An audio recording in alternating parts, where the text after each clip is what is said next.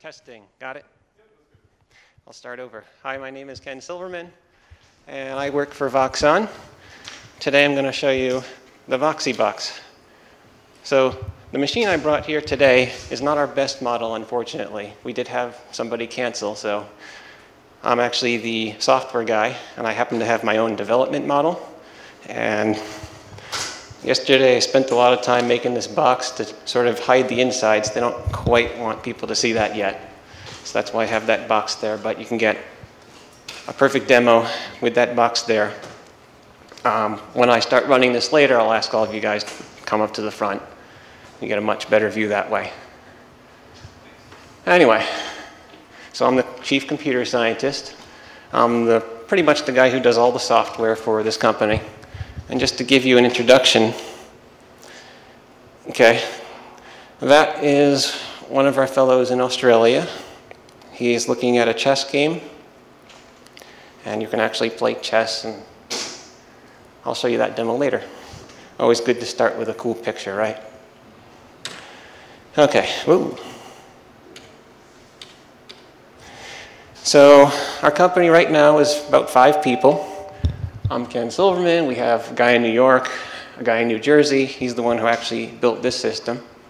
And then we have 2 guys in Australia, and it's kind of interesting how this company formed. It was originally 2 completely separate groups, and then one day, about a year or 2 ago, one group discovered the other, wrote an email saying, hey, maybe instead of competing, let's team up. So now we have 2 groups kind of working together. We've never actually met each other yet, which is kind of interesting. I'm sure we will someday. But so we have a version in the US, a version in Australia, and everyone uses the same software which I wrote. Anyway, moving on. So this is a bit of my past history. Maybe some of you have heard of some of these. So my first game was called Ken's Labyrinth. That was released January '93.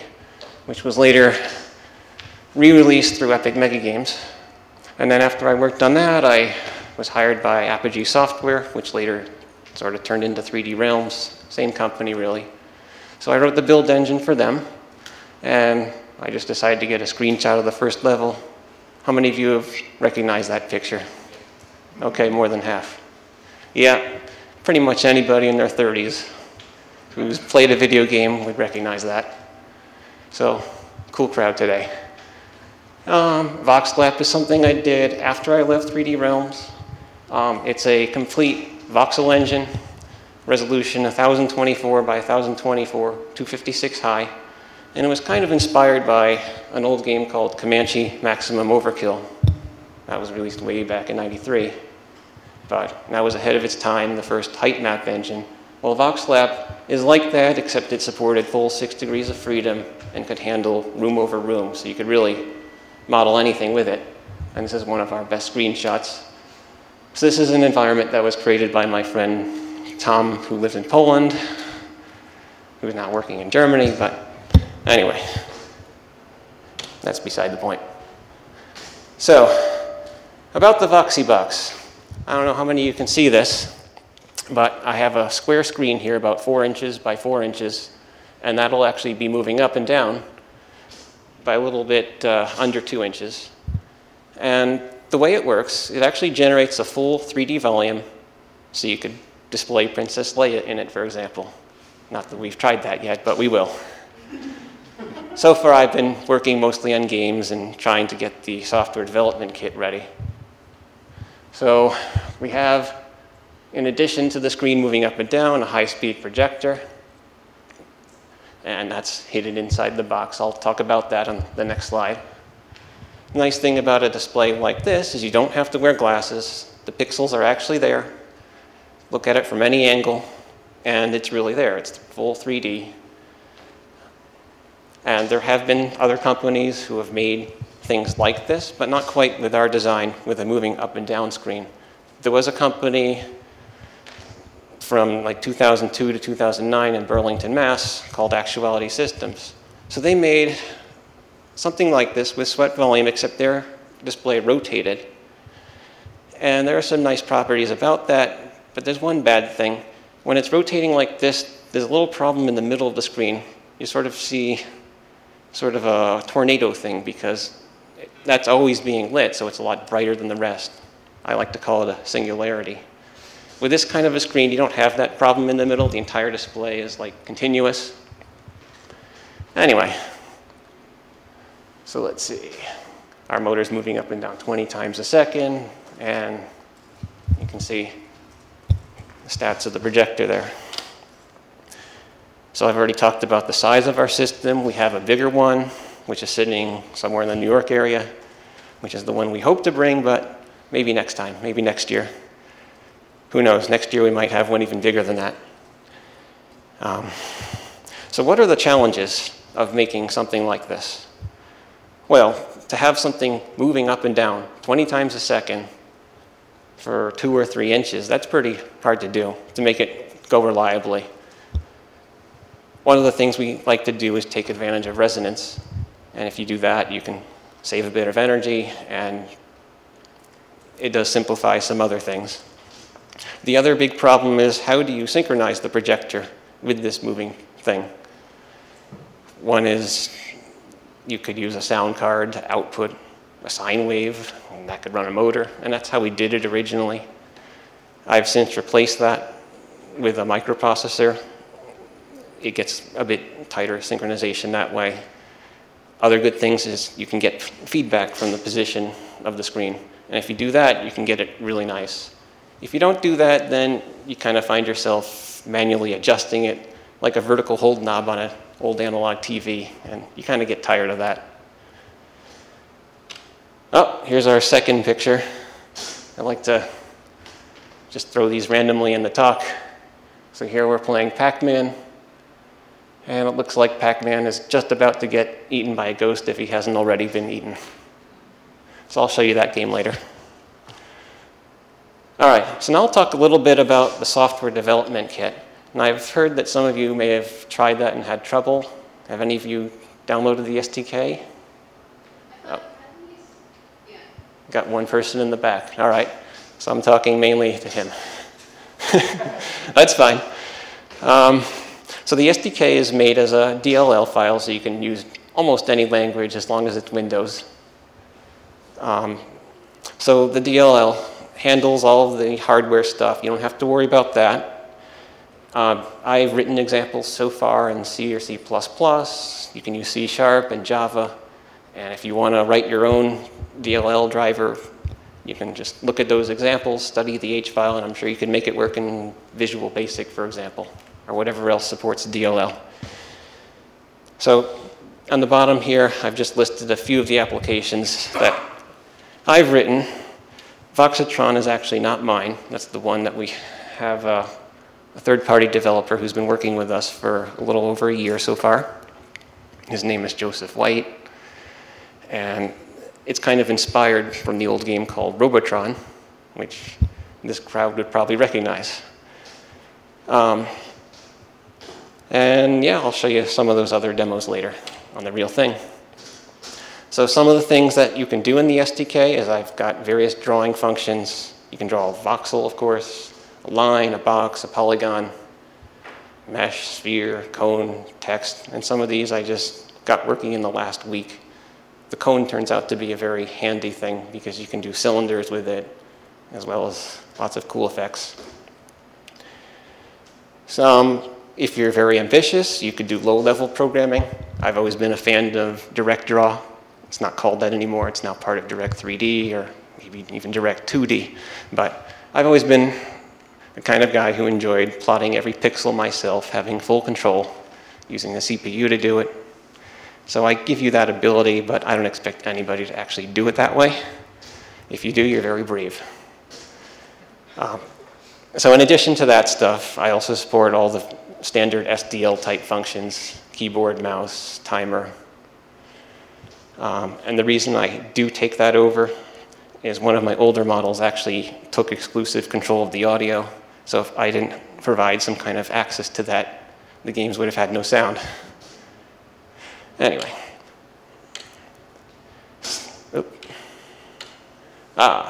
Third screenshot. So the guy in the background there, his name is Will Tamblyn. He's part of our Australian team.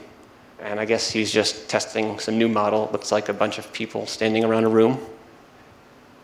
Very cool shot. All right, and now I'm going to talk a little bit about how the VoxieBox competition might run. One of the many competitions here is a VoxieBox compo for the first time here this year. And my role, since there's only one VoxieBox, and you can see how long it took me to set it up, I'm the one who's going to have to run the thing, of course. And I will help the teams in any way I can. As far as I'm concerned, everyone's a winner. And I don't really see why they're... Well, anyway, we'll have fun. The idea isn't the competition, the idea is the making stuff. Don't worry. Okay, yeah, okay. That's kind of the way it should be.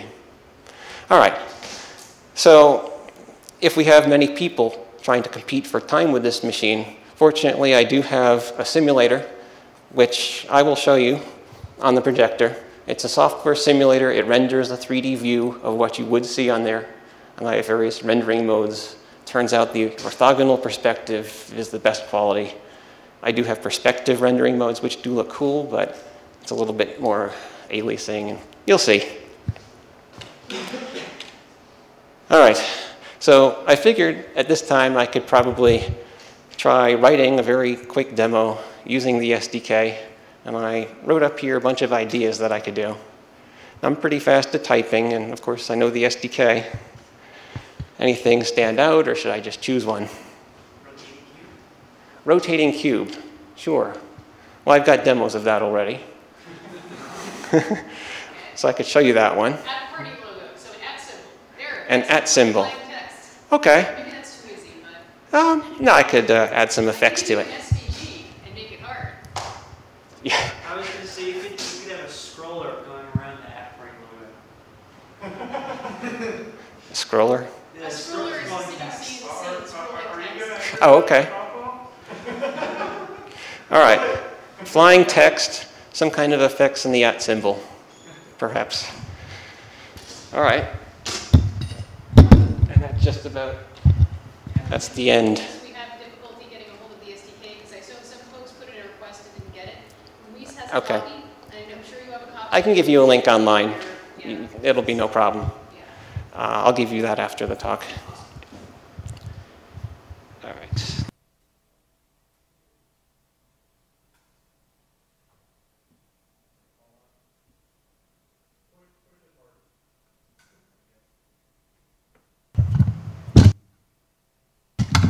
Okay. Maybe I should bring up a chair.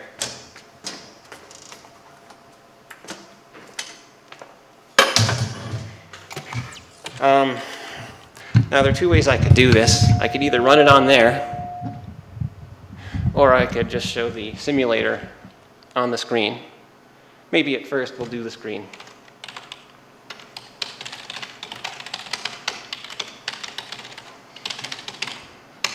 So this is what the simulator looks like, and this is my Tetris game. I can look here. So I'm using a Space Navigator to control it, which makes it a little bit more natural than a regular mouse. But before I get to too many demos here, much cooler to see it on there, I will start with a very minimalistic program. How's that look? Okay. Is that readable? Does anybody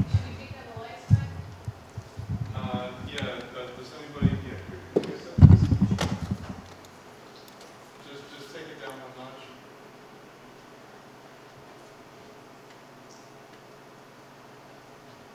Okay.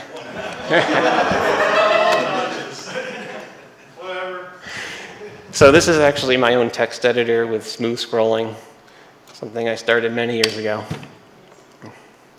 And if I press F5, it should run, but it isn't because I forgot to do this.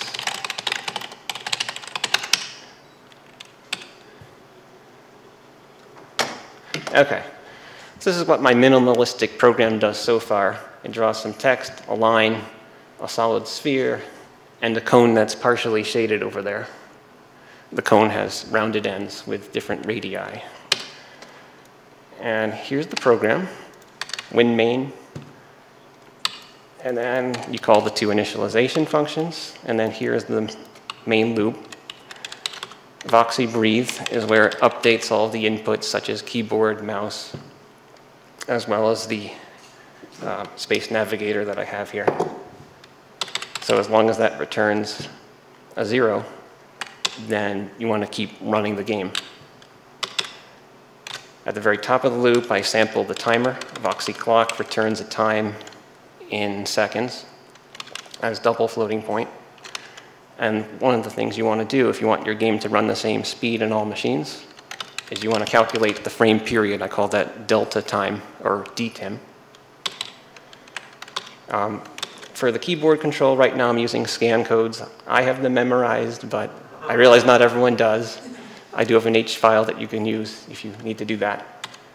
But one happens to be the scan code for the escape key. So if you press escape, then it'll send a request to the SDK to quit, and then the next time it calls Voxie breathe, it'll return a 1. So the way this works is sort of similar to direct draw in that you lock video memory, you do your drawing, and then you unlock video memory. So Voxie frame start is where it locks the video memory. We can start drawing to our frame. The first thing I do is I set the coordinate system to be the current aspect ratio. This right here, I think I'm using 1 by 1 by 0.4 for the height in terms of aspect. So it'd be like this, and so on.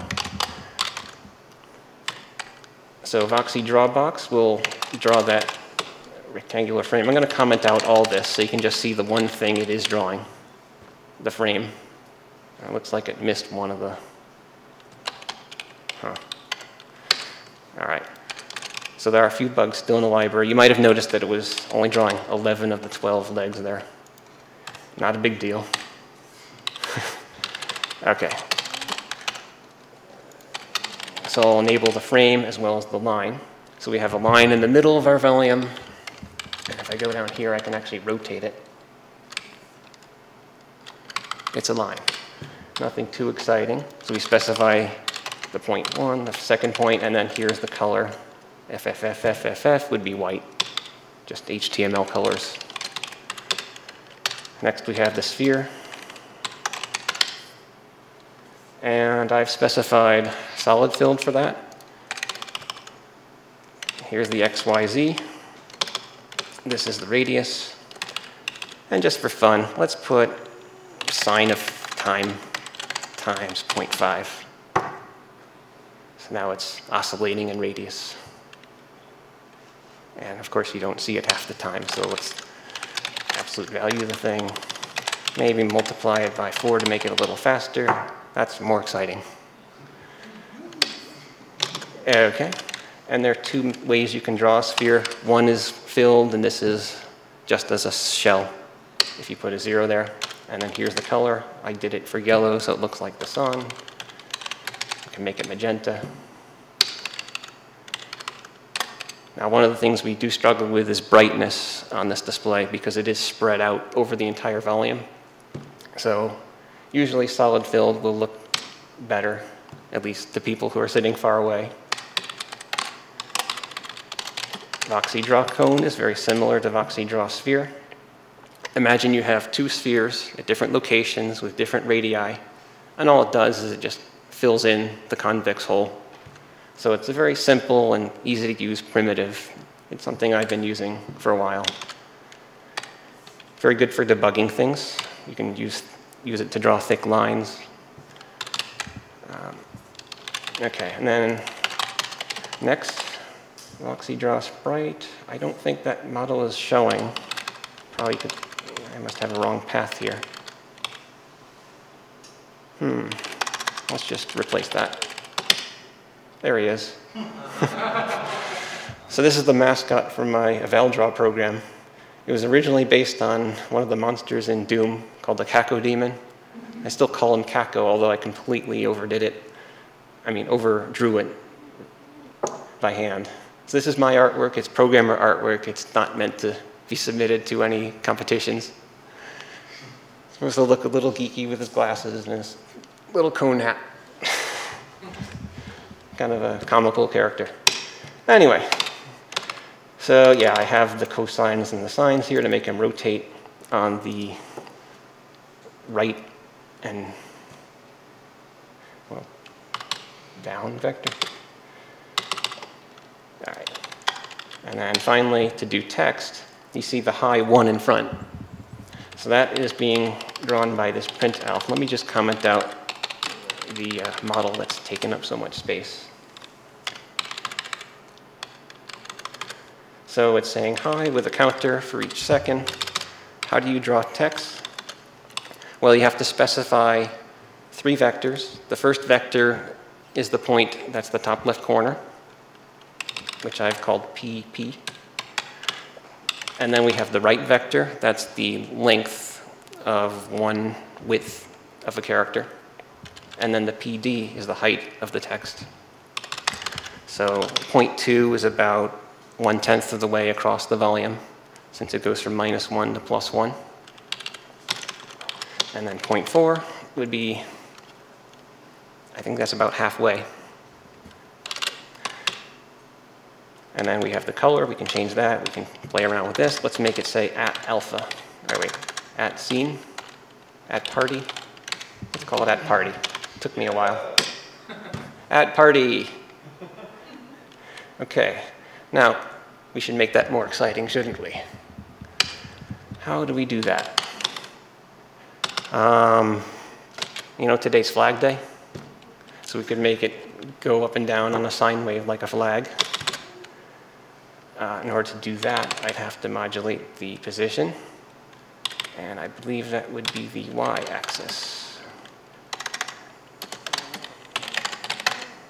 This isn't quite going to be what we want. It's going to move the entire word, but at least it'll show something. A little bit slow. And just to show that it is moving back and forth. So if I need to make that work like a flag, I'll have to split it into each character. So I'll do that quickly. Don't really need to display that anymore. Okay.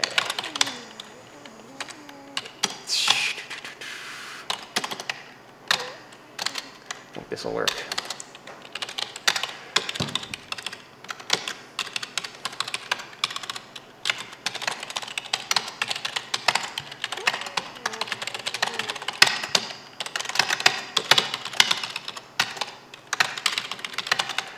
Okay, and then I lost this.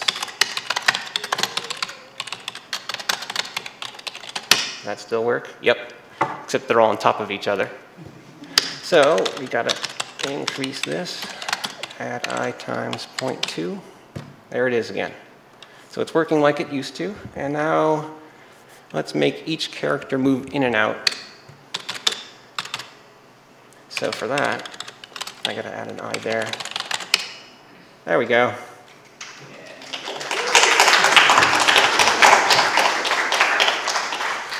That's probably all I need to do in terms of showing the SDK. I think at this point we should go right to the demos on the real thing. So if you want to turn the lights on a little bit, but not too much, because we do struggle a little bit with that projector brightness.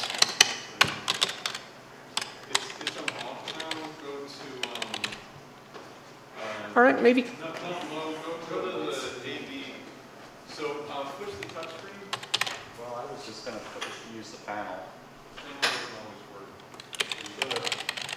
Okay, that's enough.